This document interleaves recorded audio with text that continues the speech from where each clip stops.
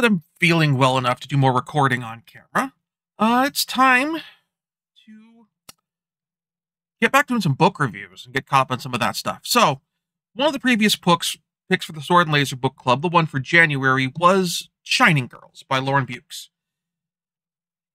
And it's a book that I think would have worked better as an October book pick. Not that it's a bad book, but it's definitely much more of a horror story. It's a story that features a serial killer as an antagonist, but one who can move independently of the rest of us in the time stream.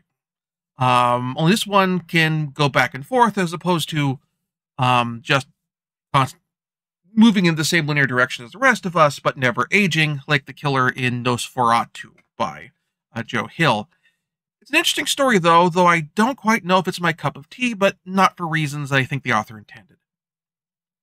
The main protagonist of the novel is Kirby Mizrahi. She is a girl who, in 1989 Chicago, is attacked by a serial killer, Harper Curtis, and is nearly killed but left for dead.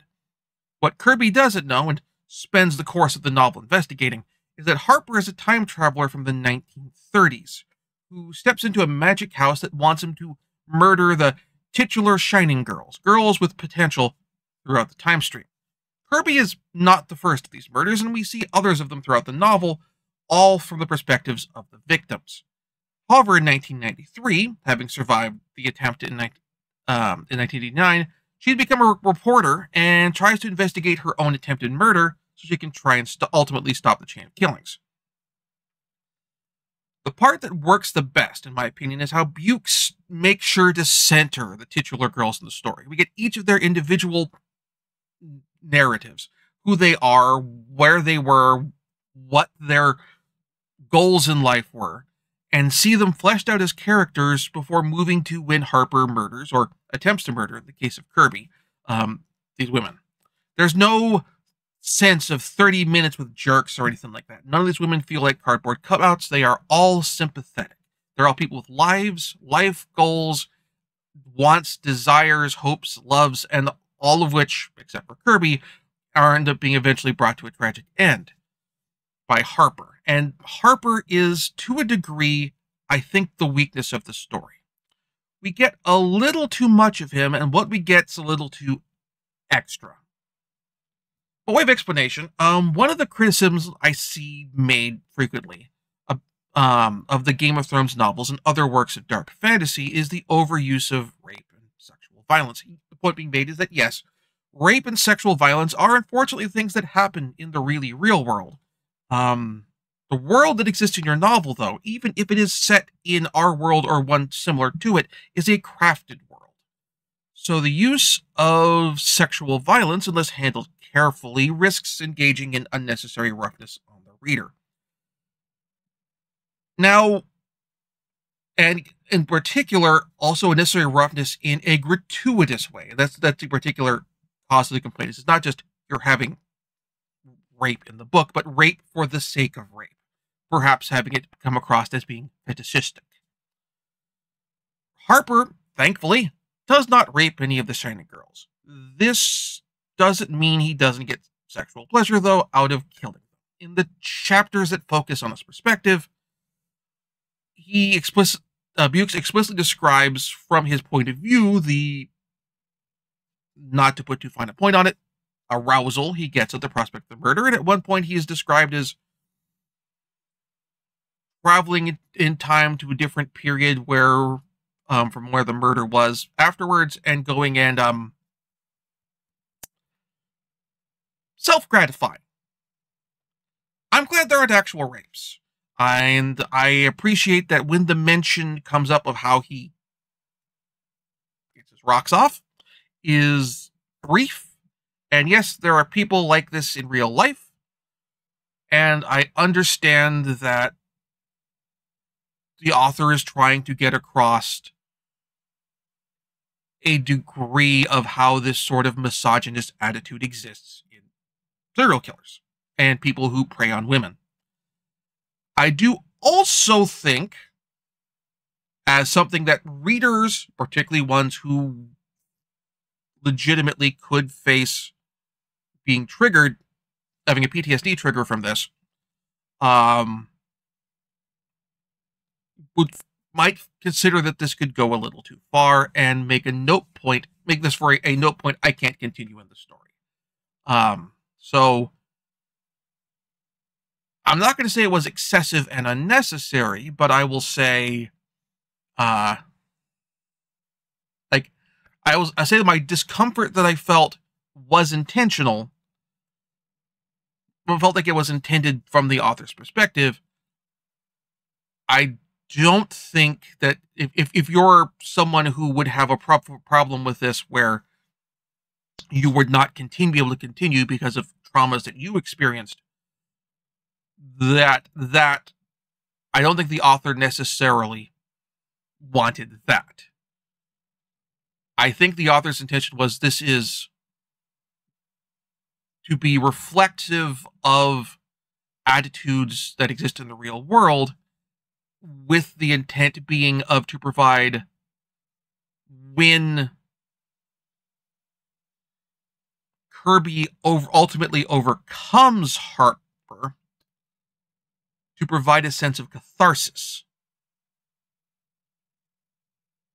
But I think there's a point where,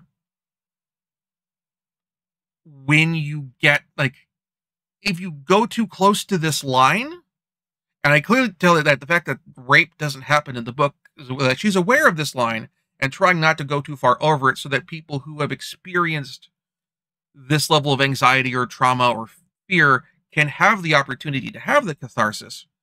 That it is possible to go. It gets risky, is what I will say. And I think, and I don't know, from my own experiences are not such that I have not, thankfully, experienced that something that would put me at risk for that, because sexual assault happens to guys too. But I do think that, I tell she's trying to come close to that line without going over. I don't know how well she succeeded for someone who would experience that. This is definitely a book, like some authors put trigger warnings at the first page of their book, or like the introduction to the book, say, hey, here's what's coming in the book. Here's contact tag. I'm not saying that you should, where they're saying, the author's saying, I'm not saying you shouldn't read this, but you should be prepared. And in the same way, I feel it bears mentioning that when reading this, that if that's something that could potentially be a problem for you, if you just ran into it, that it's good to be prepared. And so that's something to keep an eye out for. I do think the story was intense and exciting in the investigative portions. The climax is well done. The entire process of Kirby investigating this and coming to the realization that, holy crap, I'm dealing with someone who can travel through time, and having to deal with the implications of that, both in terms of how these murders are happening, and also in terms of thinking about how she would take this guy on, is significant. And that's in terms of mystery and horror and that sort of thing, that's something I rarely see come up often. And the fact that it centers the women so very well, is also legitimately praiseworthy. If this sort of horror mystery novel feels like your cup of tea, I'd recommend picking it up. I don't know if this is something I'll necessarily go back to for a reread, but to a certain extent, that's less because I didn't think it was a good book, and more, the book laid out what it was doing very well, and such that it doesn't necessarily work. I don't feel like I would get as much out of it with a reread as I would with some other mystery novels, where they keep the identity of the murder and that sort of thing as a mystery to the reader, so you have the advantage of coming back in later with that knowledge. Links to where you can pick up Shining Girls are in the doobly-doo.